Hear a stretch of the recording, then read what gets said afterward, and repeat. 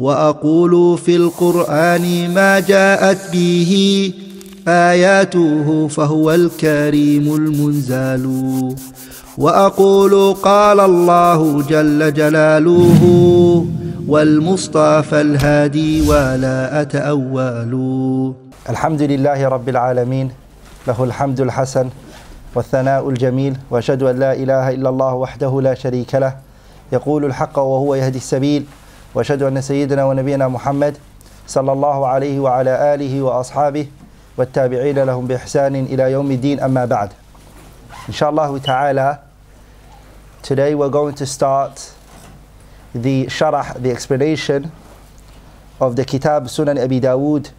But the aada, the norms of the scholars is, before they talk or before they go into the book and they explain the book, the norms of the ulama is that they talk about the author of the book and they talk about the book itself. So inshallah ta'ala, today we're going to spend some time doing two things. The first thing inshallah ta'ala is we're going to be speaking about Al-Imam Abi Dawud himself. We're going to be speaking about the author Abi Dawud As-Sijistani rahimahullah. And then also what we're going to do is we're going to speak about the book Sunan Abi Dawud. Why did we choose this book? What's the significance of this book? What's so great about this book, and etc. Matters pertaining to the book. So inshallah ta'ala, I don't think that we'll be able to finish all of that today. So maybe today we'll spend more time on that and the book might start tomorrow inshallah ta'ala. The way that I plan to speak about Al-Imam Abi Dawud As-Sijistani rahimahullah is two ways. The way that I plan to speak about him is in two ways. The first way is Siratul Imam Abi Dawud As-Sijistani Ash-Shakhsiyah. I'm going to speak about his personal life. And the second way that I'm going to speak about his life is Hayatu Al-Imam Abi Dawud Al-Ilmiyah. I'm going to be speaking about his knowledge, how he attained knowledge, how he gained knowledge, and matters pertaining to that inshallah ta'ala, and where he travelled to. Once I finish speaking about Al-Imam Abi Dawud rahimahullah, I'm then going to go into speaking about Sunan Abi Dawud, the book itself. And the way that I plan to speak about the Sunan Abi Dawud is At-Ta'rifu bis-Sunan Al-Imam Abi Dawud. I'm going to define the book. What is the name of the book? Who are the people who narrated this book to us? How many chapters does the book consist of, and how many books does it consist of? How many kutubs are in there, and how many babs are there in there? We're also going to mention the number of hadiths that are in there, and the makana, the position that Sunan Abi Dawud holds. Once I finish speaking about that, I'm going to move on to the second part of the book, which is I'm going to speak about the methodology, Manhajul Imam Abi Dawud As-Sijistani fi Sunanihi. I'm going to speak about the methodology of Abi Dawud in the Sunan, how his method is and the way that he authored this book. So inshallah ta'ala is going to be a long but inshallah beneficial introduction inshallah ta'ala. So let's go into the first chapter, which is Siratul Imam Abi Dawud Ash-Shakhsiyah, talking about the personal life of Al-Imam Abi Dawud.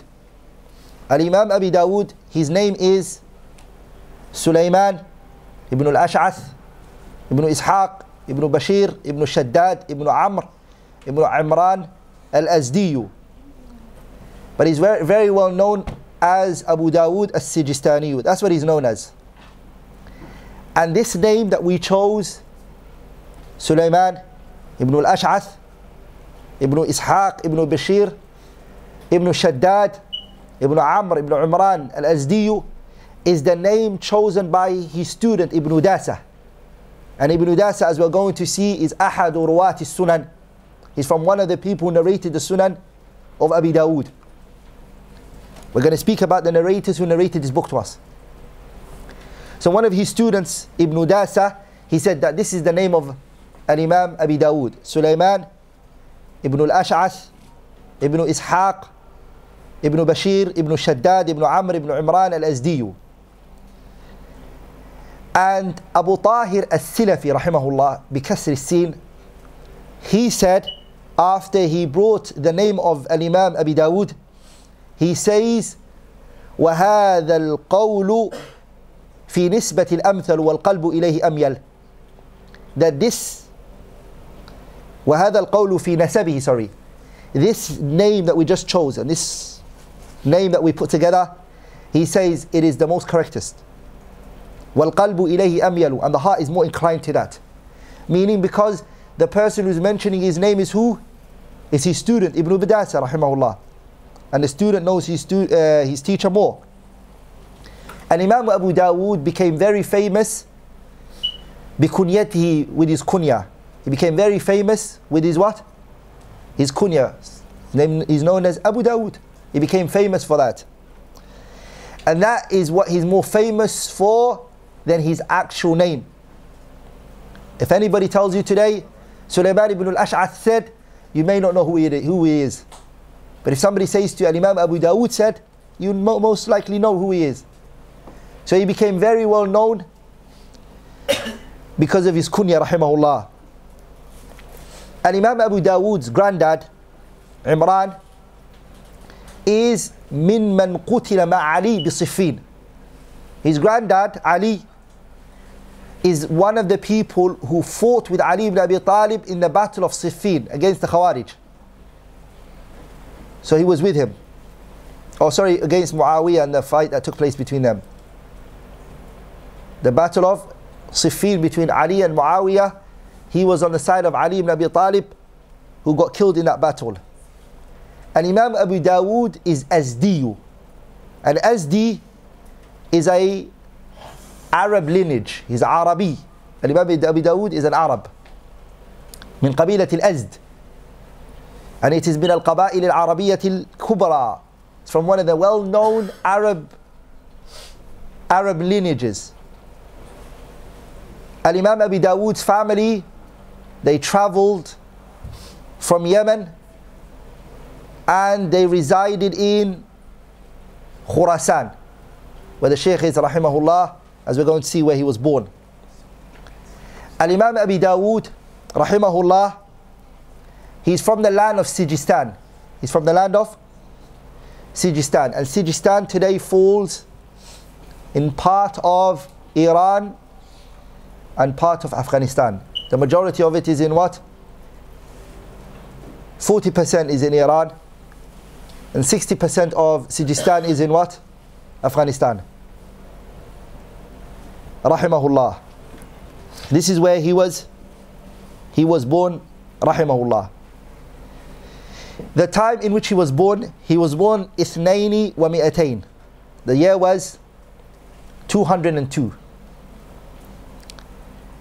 That's the view held by his student Abu Ubaid al-Ajurri rahimahullah. He said, I heard سمعت سليمان ibn al-Ash'ath أبا داود يقول ولدت سنة 200. I was born the year 202. Then he was born 8 years after Imam al-Bukhari rahimahullah. 8 years after who? Al-Imam al-Bukhari. Then Imam al-Bukhari is 8 years older than who? Al-Imam Abu Dawud rahimahullah. Because Al-Imam al-Bukhari was born sanata 94 wa 100. 94. And Al-Imam Abu Dawud rahimahullah, he died after Bukhari 19 years. So he lived after Bukhari how many years? 19 years. Al-Imam al-Bukhari, Al-Imam Abi Dawud rahimahullah, Al-Imam who died 19 years after? Al-Imam Abu Dawud rahimahullah. Al-Imam Abu Dawud was born في أسرة محبا للعلم. He was born in a family that loved knowledge excessively. His father Al-Ash'ath ibn Ishaq, his father Abu Dawud, he's min al-Ruwat and Hamad ibn Zaydin. He's from the people who narrated from who? He's from the people who narrated from who? Hamad ibn Zaydin. And Abu Dawud's older brother Muhammad, he is from those people who travelled excessively to seek knowledge of hadith and to attain the knowledge of hadith. And Imam Abu Dawud, his own son Abu Bakr, is from the what? From the people who took knowledge from him and was well known for his knowledge. His son Abu Bakr. Abu Dawud was married. He used to have a maid, as we're going to see later inshaAllah ta'ala. And he had a son whose name is Abdullahi, lakin his kunya is what? Abu Bakr. And he has the famous book Al-Masahif that he authored, and the Ha'iyah. The Ha'iyah is written by who? Abu Dawud's son, Abu Bakr. And he's from min al-Hufad al-Ma'rufin. His son is from well-known Hufad of Hadith. وَلِذَلِكَ an Imam Abu Dawud, when he came to Misr, Egypt, and he met Ahmad ibn Salih, we're going to mention it later, when Abu Dawud met Ahmad ibn Salih al-Misri, and Abu Dawud had his son with him, Abu Bakr, and they went together, and Ahmad ibn Salih al-Misri had a policy, which is that he would never allow anyone to sit in his gathering who had no bid, even if it was a child. He didn't care.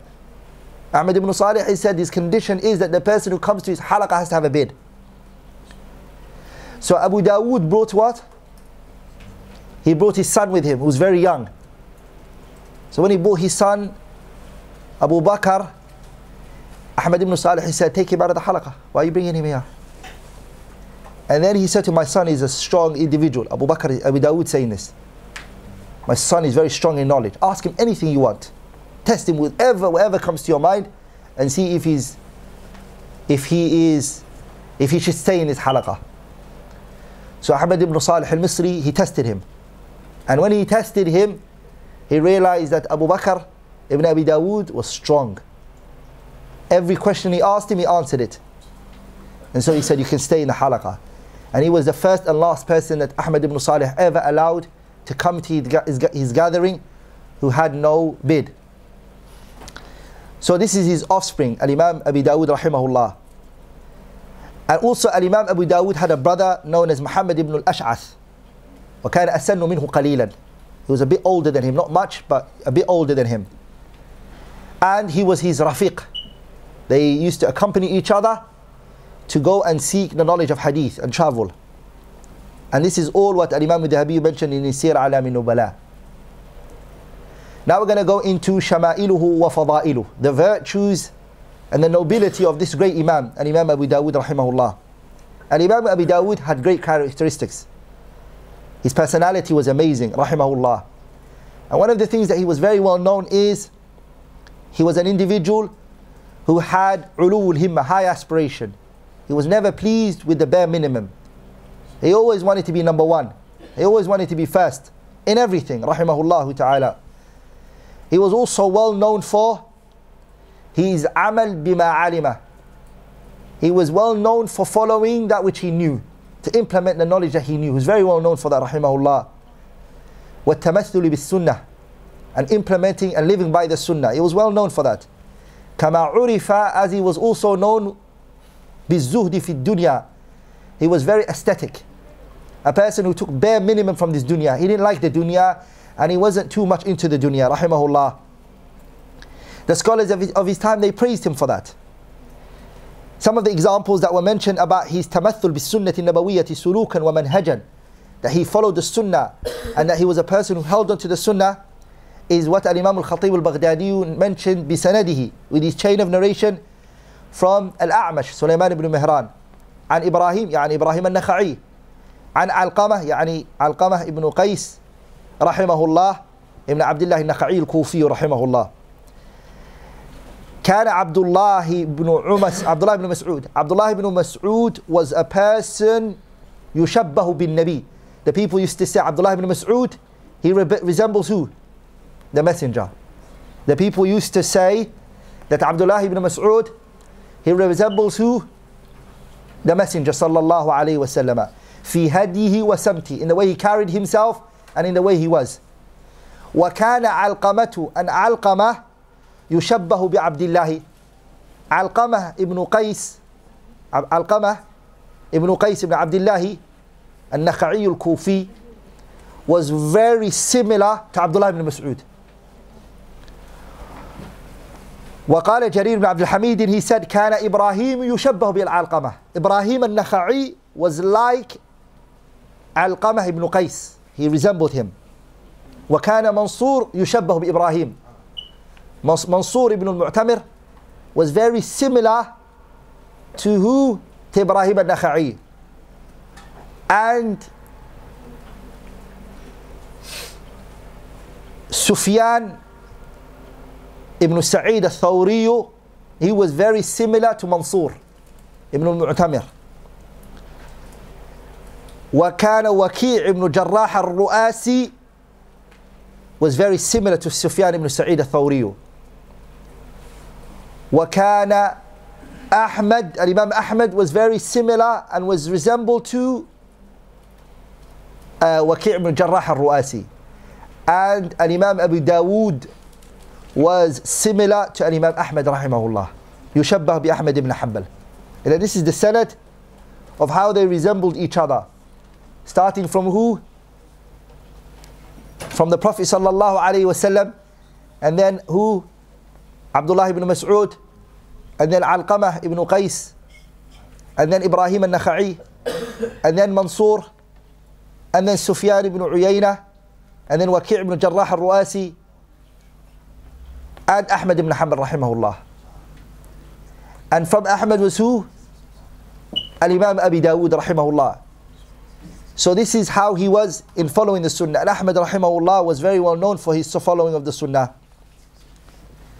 Also, Al-Imam Abi Dawud's characteristics was Izzatu nafsihi. He had Izzatu nafs. He respected self-respect. He respected himself. In the sense where no one could buy Al-Imam Abi Dawud rahimahullah. And no one could give him money and bribe him rahimahullah. Whether it's a leader or anyone else. وَلِذَلِكَ, and inshallah ta'ala we're going to see that soon, the famous story that took place between Al-Imam Abi Dawud and the leader of his time. The Khalifa of his time, Al-Imam Al-Muwaffaq, Al-Imam Al-Amir Al-Muwaffaq, rahimahullah. He came to Al-Imam Abi Dawud, rahimahullah, when the fitna happened in Basra. We're going to speak about that in details, inshallah, very soon. There's a great fitna that took place. We're going to speak about it and where the fitna came from and what was the fitna about. And Imam Abi Dawud rahimahullah, the leader came and knocked on his door at night time. And when he knocked on his door, and Imam Abi Dawud rahimahullah, his maid, his khadim, opened the door. And then he said, I want Abu Dawud, where is he? And he told Abu Dawud is in his room writing. So he came to him, to Imam Abi Dawud rahimahullah, and when he came to him and he said to him, I have three requests. I have three requests. And we're going to speak about that in more details inshallah ta'ala. But from one of the requests that he had, that he put forward was that, he said, I want you to allow my children to sit and narrate from you the Sunan, your Sunan. The leader said in this to him. And Imam Abi Dawud, he said, okay. But he said, with the condition that you give them a majlis khas, a specific majlis for them. No one else comes except them. It's for the children of the leader. And then Imam Abi Dawud responded and he said, أما هذه, as for this, فلا سبيل إليها, there's no way for this. لأن الناس شريفهم ووضيعهم في العلم سواء. Because the honorable one and the low one, when it comes to knowledge, they're all equal.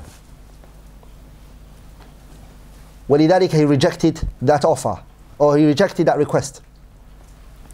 And so the leader later, he didn't stop his children from coming to the halaqah of Imam Abi Dawud. So what he did was, he allowed his children to come, but they used to place a silk curtain between the children of the leader and the general mass. So they would come to the halaqah, but they were kind of segregated from the rest of the people. And this is, subhanallah, the reality of when a person becomes a leader and what it comes with. Those people wanted the Sunan. They were good leaders, that they wanted their children to learn Sunan Abi Dawud. But even then, look what's taking place at that time.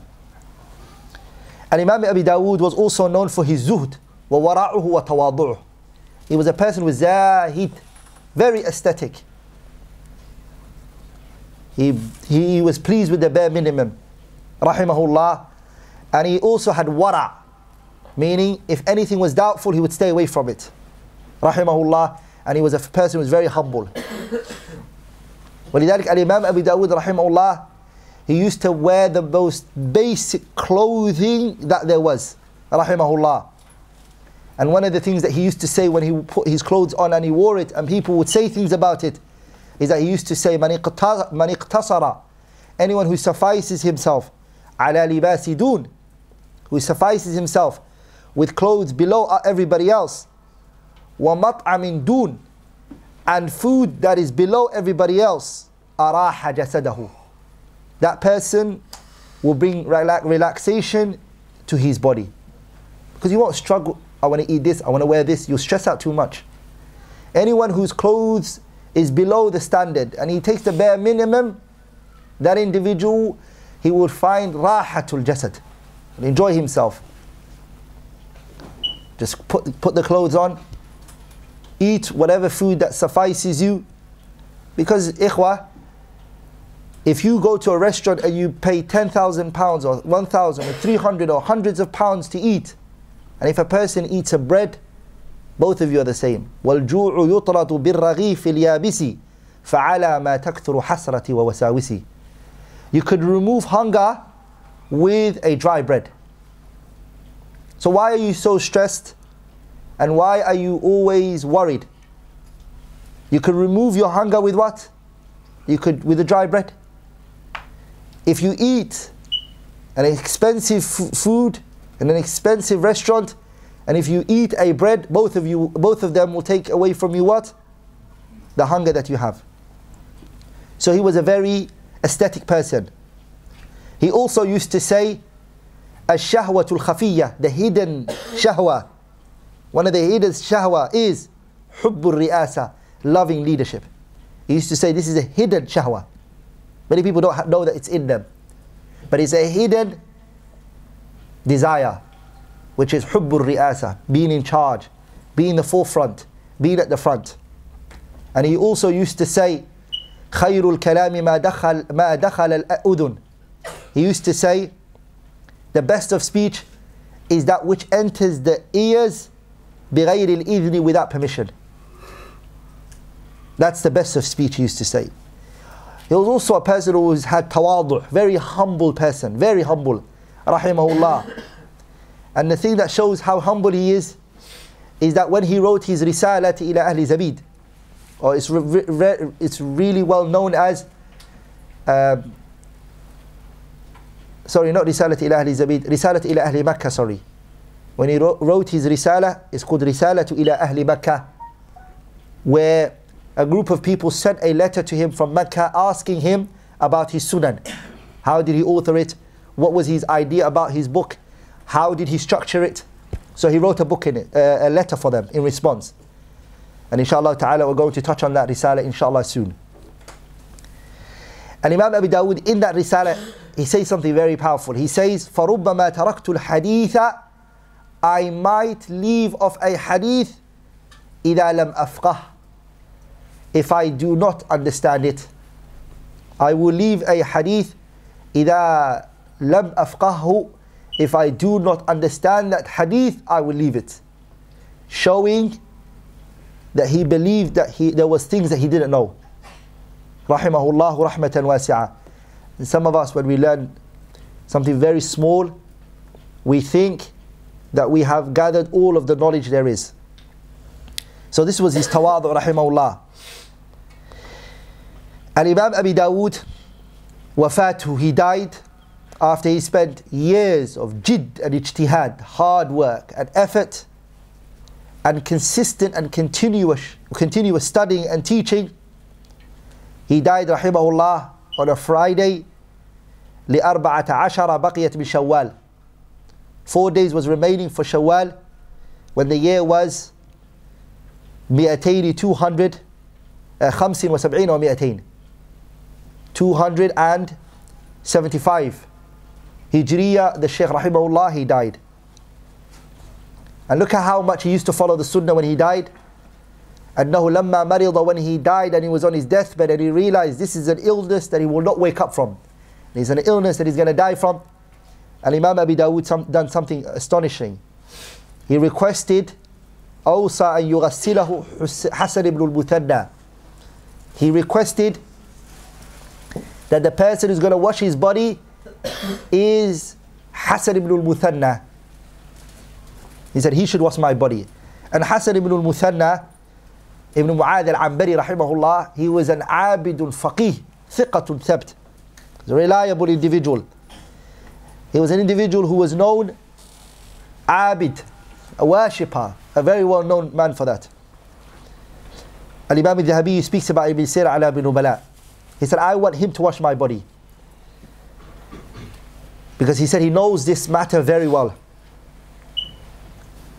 He said, if he refuses, and he says he's not going to do it, for whatever reason it may be, he said, فَانظُرُوا, go and look at في كتاب سليمان ibn Harbin. He said, take the kitab written by Sulaiman ibn Harbin and Hamad ibn Zaydin. And this was a kitab that was written on the janaiz, takfeenul mayyit, the janazah, how to pray it, how to wash the dead body, and rulings pertaining to that was in that book. He said, look at that book, فَعْمَلُوا بِهِ, implement what is in it. I want you to, don't do however you guys want, follow the athar and the ahadith and the marwiyat that are in that book, follow it in washing my body. وَقَدْ حَصَلَ مَا وَصَّى بِهِ, what he requested for Al-Imam Abi Dawud, it took place and it happened. Which is that Hassan ibn Muthanna ibn Mu'adh al-Ambari rahimahullah, he accepted to wash the body of Al-Imam Abi Dawud rahimahullah. And the person who led the salah was Al-Abbas ibn Abdul Wahid rahimahullah, Ibn Ja'far ibn Sulaiman. He led the prayer for Al-Imam Abi Dawud, and they buried him next to Sufyan ibn Sa'id al-Thawri rahimahullah. Rahimallahu al-Imam Abi Dawud, may Allah have mercy upon Al-Imam Abi Dawud, wa ajzala lahu al-mathuba, and give him continuous reward. Wa taqabbala minhu, may Allah accept from him kullama qaddamahu, every effort that he put forth lil ummati al-islamiyya, for this ummah. Wa askanahu fasiha jannati, and may Allah reside him in Jannatul Firdaus. We've now finished the first part of Al-Imam Abi Dawud, which is Siratu Al-Imam Abi Dawud al-Shakhsiyya. We spoke about his personal life. We're now going to move on to Hayatu Al-Imam Abi Dawud al-Ilmiyya. We're now going to observe and look at his biography from the angle of the knowledge he attained and how he attained that knowledge, and he's traveling around the Muslim world. Al-Imam Abi Dawud started to go traveling and seeking knowledge before the age of 19 rahimahullah. So he's considered from what? من المبكرين في الرحلات. He was from the early people who did the rahalat, traveling to take knowledge from the scholars. He did all of this دون العشرين عاما. It was 19 and below when Imam Abi Dawud started to travel to seek knowledge. And we're going to see in more details the places that he's traveled to and the places he went to. Imam Abu Abdullah Al-Hakim Al-Naysaburi, he mentioned in his kitab Tariq al-Dimashq, he mentions it, or even if you want, Tariq al-Dimashq was written by Ibn Asakir, and the kitab Tahdib al-Asma' wal-Lughat by Imam al-Nawawi, they bring the statement of who? Al-Imam Abu Abdullah Hakim Al-Naysaburi, that he said, وَكَتَبَ بِخُرَاسَانَ قَبْلَ خُرُوجِهِ إِلَى الْعِرَاقِ فِي بَلَدِهِ, that he wrote in Khurasan before he went to Iraq. And before he traveled anywhere else, he first of all wrote from the scholars of Khurasan. And then he started to travel. And he said he did all of this دون العشرين, before he reached the age of 20. Compare our 20-year-olds today to the 20-year-olds of that time. The 20-year-olds of that time, they saw it a responsibility on them to go seek knowledge because they believed that the Ummah one day will need them. Abdullah ibn Abbas, when he wanted to seek knowledge and he wanted to travel,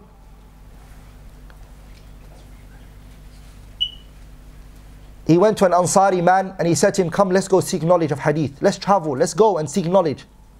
And then he said to Al-Imam Abdullah ibn Abbas, the Ansari man said, are the people going to need you when there are the kibar al-sahaba, the noble companions are alive? Do you really think that the people are going to need you? Abdullah ibn Abbas didn't listen. And he said, there will come a time when the people will need me. So Al-Imam, the noble companion, As-Sahabi al-Jalil, Abdullah ibn Abbas, he went and he traveled. Until what happened? He traveled everywhere. He met companions. He sat in front of some of the companions' houses. He wouldn't even knock their doors.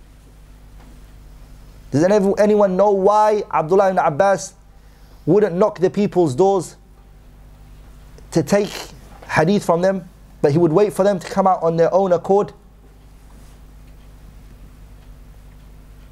Does anyone know? That's out of respect. Any other reason? Timing. Yeah? Timing. He will never knock the door, whatever time it was, whenever he got there. He came. In case a female opens the door. In case a female opens the door. No. Out of respect for knowledge, that you should go towards the knowledge. Naam, out of respect for knowledge. But any other reason other than that? You want to make sure that they're okay. That they're happy with you. That they, naam, all those that you guys mentioned are asbab. But Abdullah ibn Abbas was interpreting an ayah in the Quran. Does anyone know that ayah is in Surah Al-Hujurat? Which ayah? The one that says, if you waited until the messenger came out. And who can read the ayah for us? Surah Al-Hujurat.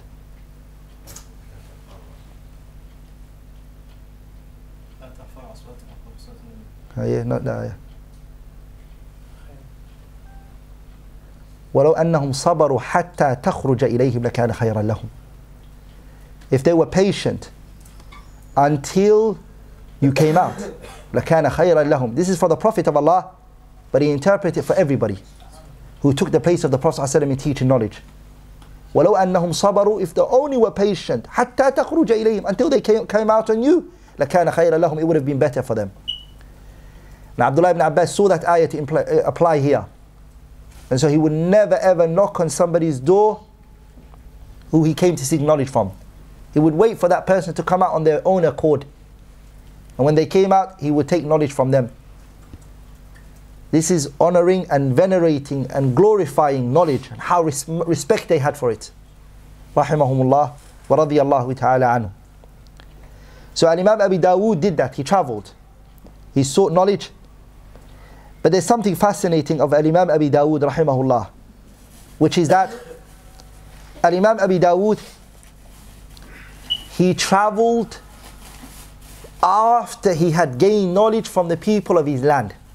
This is something very important that we need to touch on, which is that first of all, Imam Abi Dawud, he took from the people of his land. As we're going to see, Imam Abi Dawud traveled to 14 different places. How many places? 14 is what I have listed for me.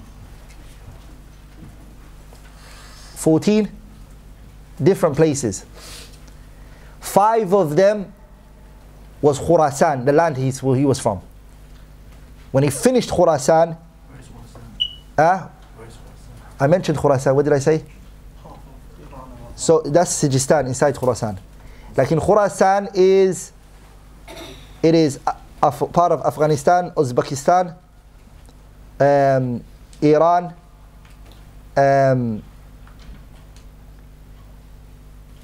Turkmenistan. All of this land was known as what? It was all known as Khurasan. And the land known as Al-Ray. Al-Ray was what? It was Tehran.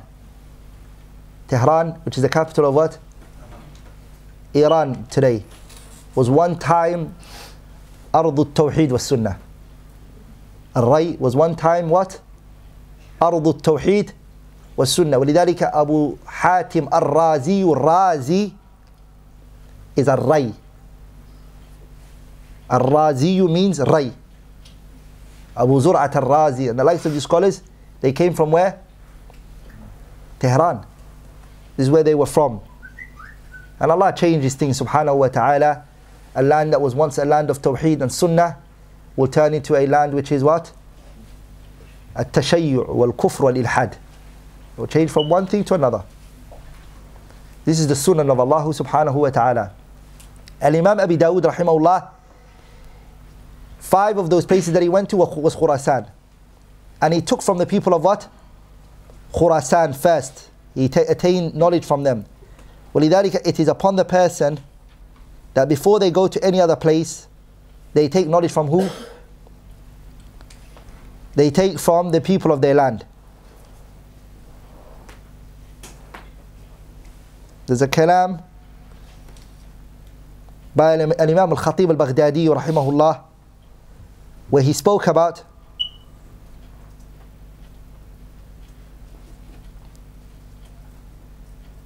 he said rahimahullah, Imam Khatib Al-Baghdadi, he said إذا عزم الطالب على الرحلة فينبغي ألا يترك في بلده من الرواة أحدا إلا ويكتب عنه ما تيسر من الأحاديث وإن قلت. Imam Abi Dawud said, Imam Al-Khatib Al-Baghdadi said, if a student makes the decision of wanting to travel to seek knowledge, فينبغي, what is required first from him is له ألا يترك في بلده, that he leaves his land, من الرواة, that there are people, narrators and people of knowledge are at your land, who have knowledge, who can offer you knowledge. Don't leave them and go somewhere else.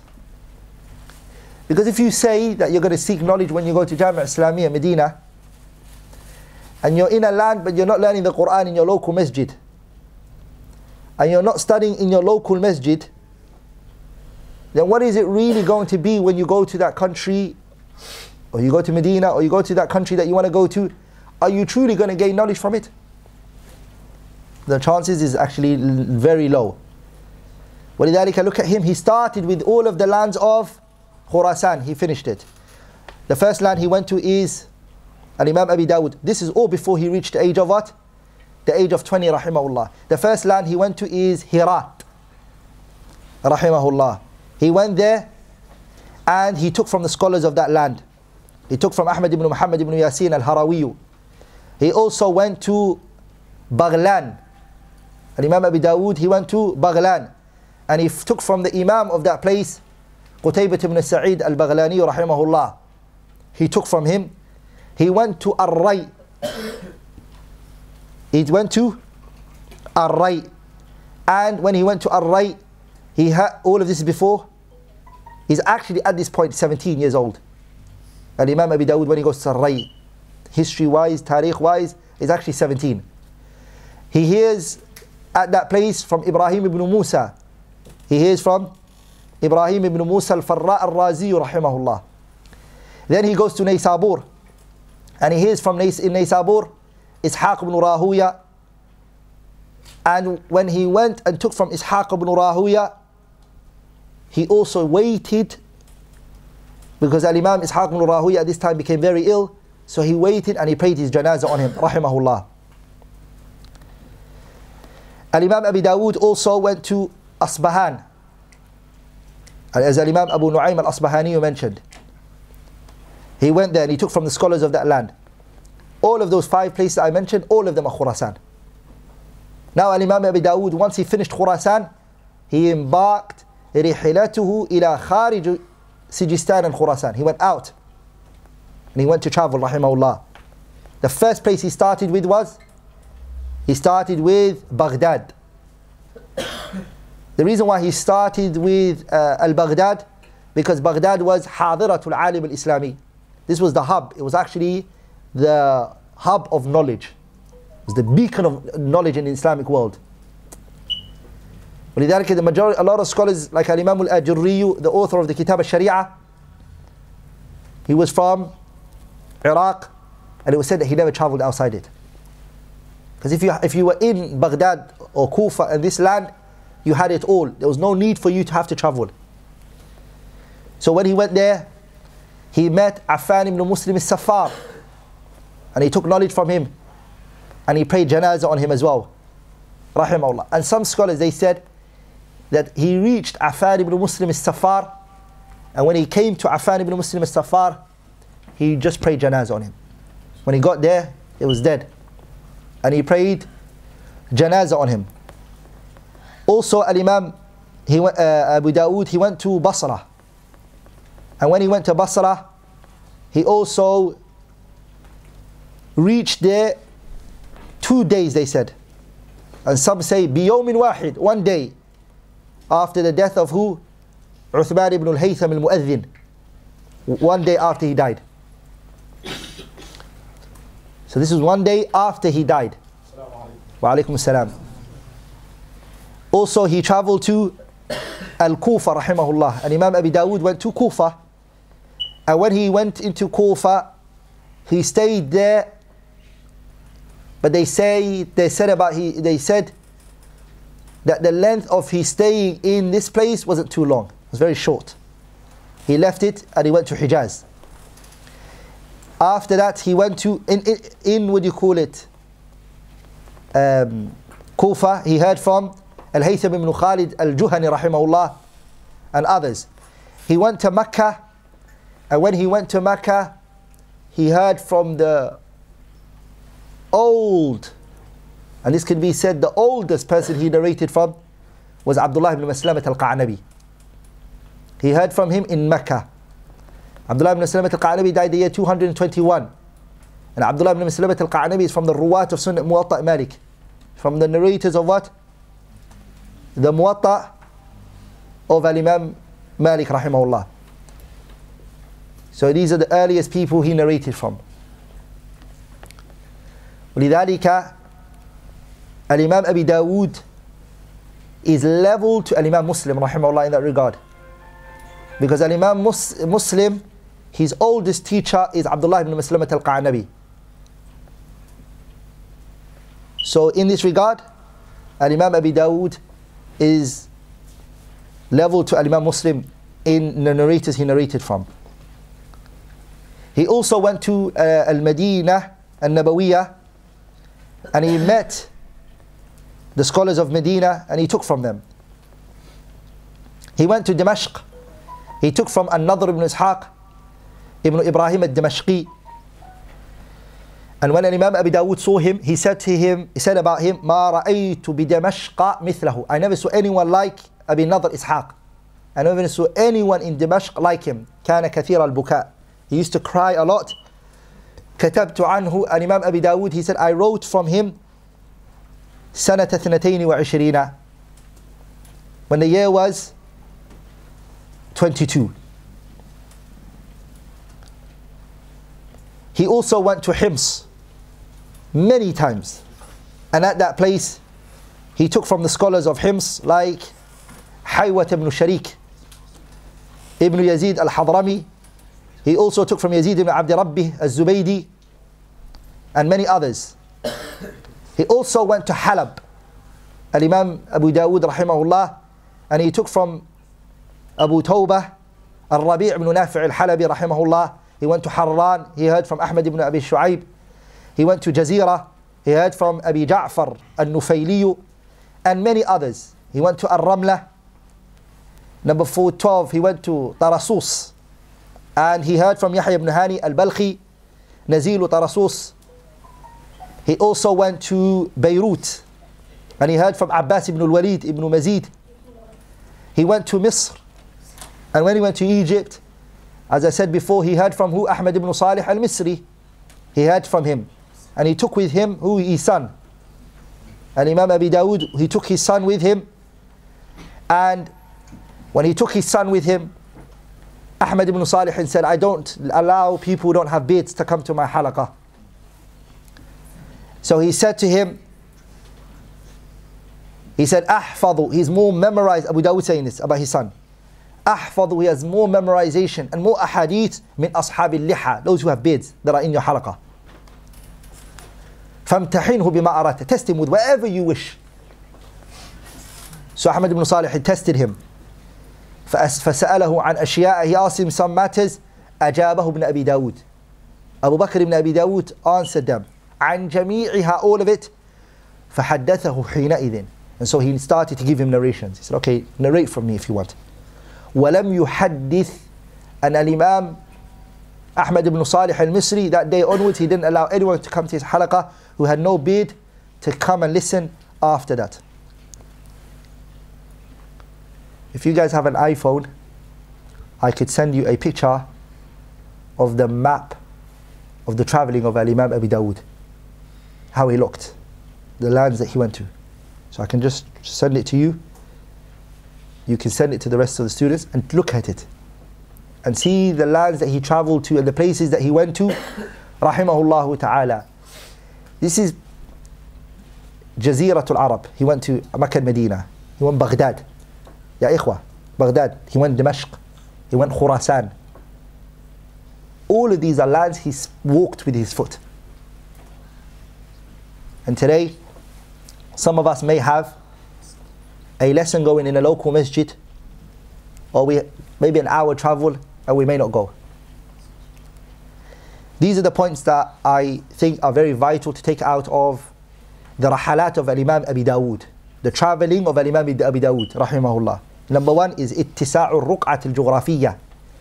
The lands that he traveled and the distance that he cut was very vast. It was very vast. Bilad wasi'ah, lands that were very vast. Al-Imam Abi Dawud traveled to it, rahimahullah ta'ala. He went to Afghanistan. These are the current countries today. Afghanistan, Iran, Iraq, Syria, Urdun, Turkey, Bilad al-Haramain, and Misr. All of these are the land he traveled to. Afghanistan, and then Iran, Iraq, Syria, Urdun, Turkey, Makkah and Medina, Haramain. And Haramain, of course, is Makkah and Medina. And Misr, Egypt. All of that today is what? Is hours of flight. If one wants to travel around, how many? It's hours to travel this. And all of this he traveled, rahimahullah. Some of those journeys he was what? In Ramadan, fasting. And he was traveling and in the deserts, rahimahullahu ta'ala. The second benefit that you can take from his journey and his traveling was the lands in which Al-Imam Abi Dawud, rahimahullah, he traveled to is lands that were uniquely known for scholars that were concentrated in it. And one of the smart things when traveling to seek knowledge is that you don't go to a land where there's only one or two people you can take knowledge from, but that you travel to a land where there's many scholars that you can take from. Because if you travel for one or two people and when you get there the person dies, your journey would be what? It would be of waste. You didn't attain what you wanted. But if you go to a land,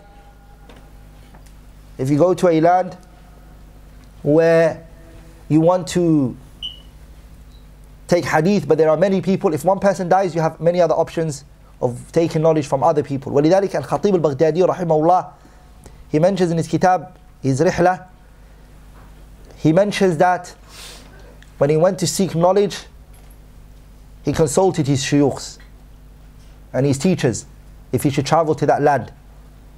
And they said to him, that land that you're traveling to, there's only one person. If he dies, the chances of you taking from that person is very low. Because remember, those people, it wasn't hours of traveling, it was months, sometimes years. So they might die in the cool, because you won't know that the person died until you get there. There's no communication. So they all advised him to go to places where it was populated with people of knowledge. Also, Imam Abi Dawud, rahimahullah, the third benefit that we take from it is that he gave a lot of consideration to hearing a hadith from the kibar, the senior, those who were aged and those who were senior in knowledge. The reason is because those people, razaqahumullahu al-ilma, Allah has provided them with knowledge and experience and knowledge and wisdom, hikmah. So those are the people who he chose to go to. those who are old, aged individuals. We're going to see that inshallah ta'ala later.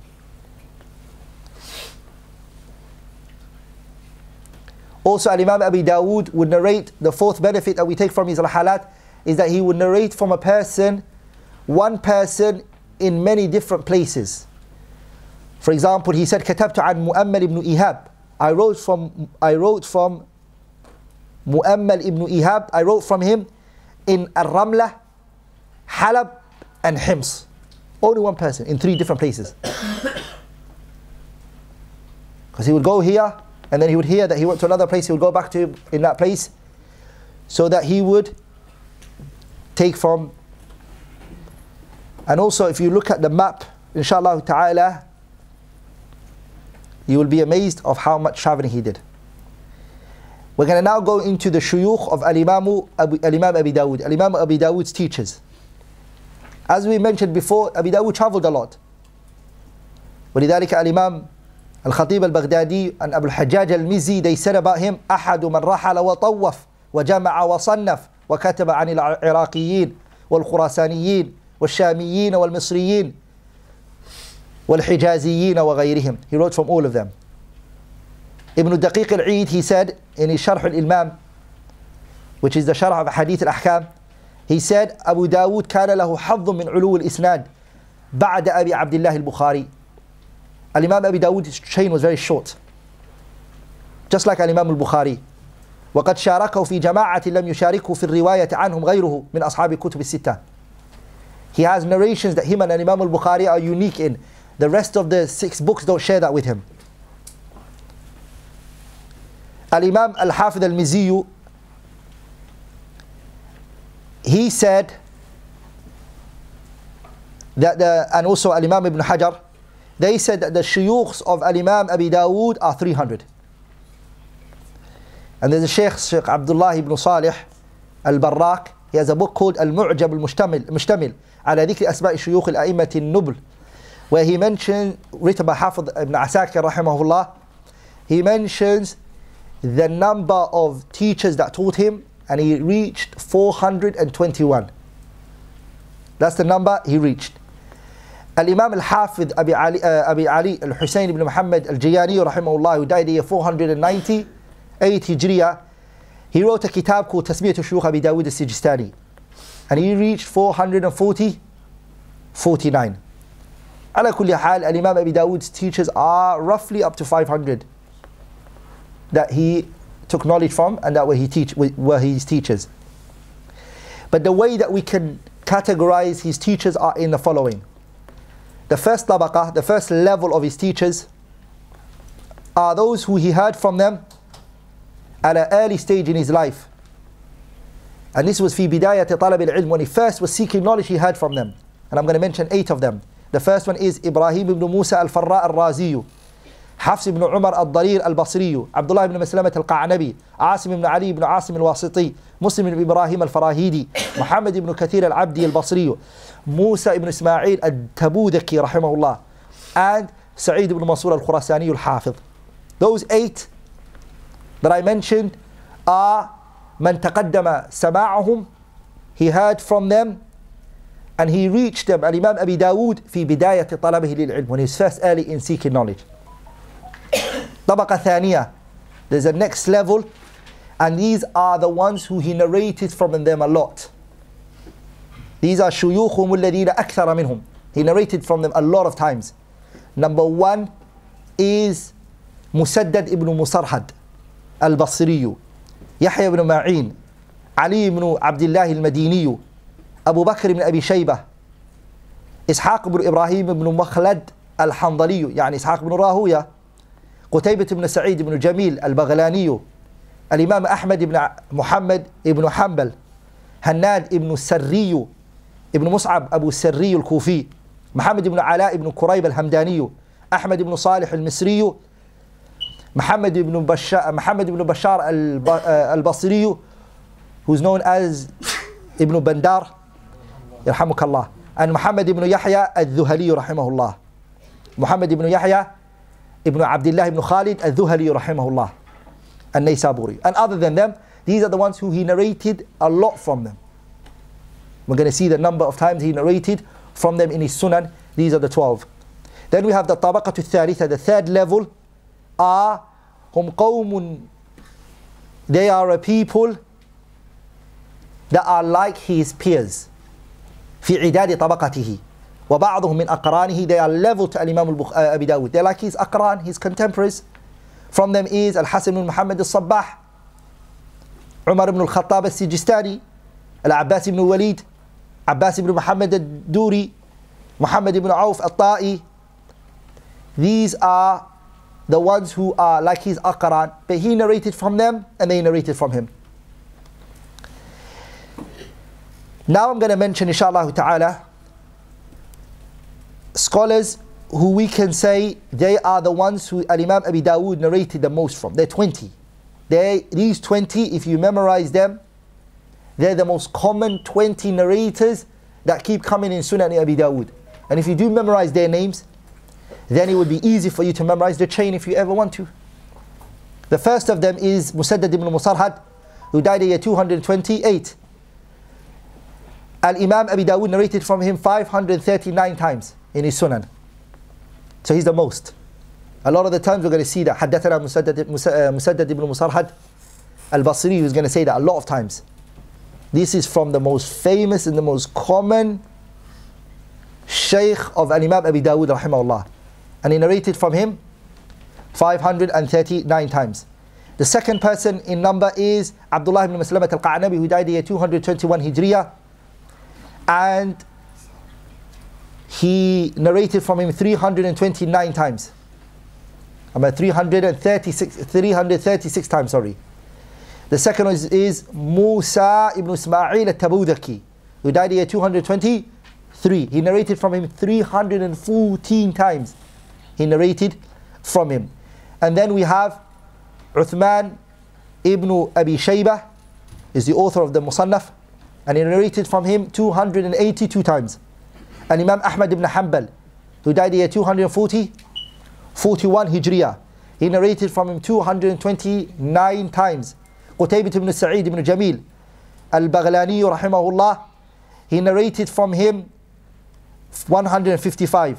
And Imam Ahmad ibn Salih al-Misri, he narrated from him 149 times. Abdullah ibn Muhammad al-Nufayli, he narrated from him 142 times. Al-Hassan ibn Ali al-Hawlani, he narrated from 132 times. Muhammad ibn Kathir al-Abdi, he narrated from him 129 times. Muslim ibn Ibrahim al-Farahidi, he narrated from 108 times. Muhammad ibn al-Muthanna al-Basri, he narrated from him 100 times. Hafs ibn Umar ibn al-Harith al-Namari, he narrated from him 98 times. Muhammad ibn al-Ala ibn Qurayb al-Hamadani, he narrated from him 85 times. Ahmad ibn Umar ibn Sarh, he narrated from him 80 times. Muhammad ibn Yahya al-Dhuhali, he narrated from him 71 times. Muhammad ibn Bashar al-Basri, who's known as Bandar, he narrated from him 68 times. Sulaiman ibn Harbin, 64 times. Hannad ibn Sirri, he narrated from him 66 times. Ibrahim ibn Musa al-Farra al-Razi, he narrated from him 55 times. Those are the people he narrated the most from in his Sunan. And those are who he, rahimahullah, took a lot from. But the people who we can say, تَخَصَّصَ عَلَيْهِمْ, that he specialized in, he spent his life with, he sat under, are generally three people. Al-Imam Abi Dawud, rahimahullah. The first one of them is Al-Imam Ahmad ibn Hanbal, rahimahullah. He stuck very close by him and he took knowledge from him. And also Yahya ibn Ma'in. And the third one is Al-Imam Ali ibn al-Madini, rahimahullah. He benefited from all three of them. Istafada minhum, benefited from them. وَنَقَلَ آرَاءَهُمْ, and he transmitted their opinions. If you read Sunan Abi Dawud, you will see that he transmits the views of Imam Ahmad and the views of Yahya ibn Ma'in in Jarh wa Ta'dil, and also Ali ibn al-Madini. And Ali ibn al-Madini is the man that Imam al-Bukhari said, مَسْتَصْغَرْتُ نَفْسِي, I never belittled myself in the presence of anyone. And Imam al-Bukhari is saying this, I never belittled myself in the presence of anyone the way I belittled myself in the presence of Ali ibn al-Madini. Bukhari is saying this. So Ali ibn al-Madini, Abu Dawud stuck with him a lot. Al-Imam Abi Dawud and Al-Imam Al-Bukhari, you have something in common that the rest of the ruwat of the 6 books don't have. And you know what that is? Only those 2 scholars, Al-Imam Al-Bukhari and Al-Imam Abi Dawud, were only the mujtahid mutlaq. They were the only 2 who reached daraja, which was mujtahid mutlaq, in which they could do ijtihad mutlaq. Who were they? Al-Imam Al-Bukhari and Al-Imam Abi Dawud. They were fuqaha, mujtahideen. They had their ijtihadat. Like in all the other ruwat, like Muslim and Tirmidhi and Ibn Majah and Nasa'i and other than them, they were not. كانوا يتقيدون على مذهب أهل الحديث. They were restricted according to the madhab أهل الحديث. That's what they would follow, meaning they would choose between the views of Al-Awza'i and Sufyan al-Thawri and the A'imma, they would choose from them. Like Al-Imam Abi Dawud and Al-Imam Al-Bukhari, they wouldn't. They would look at the nusus, the kitab and the sunnah themselves, and they would extract the ruling themselves. Whether anyone agreed with them or not, it wasn't there, but they didn't care about that, because they reached that level. And that's what Shaykh al-Islam Ibn Taymiyyah rahimahullah mentions in his Majmu' al-Fatawa.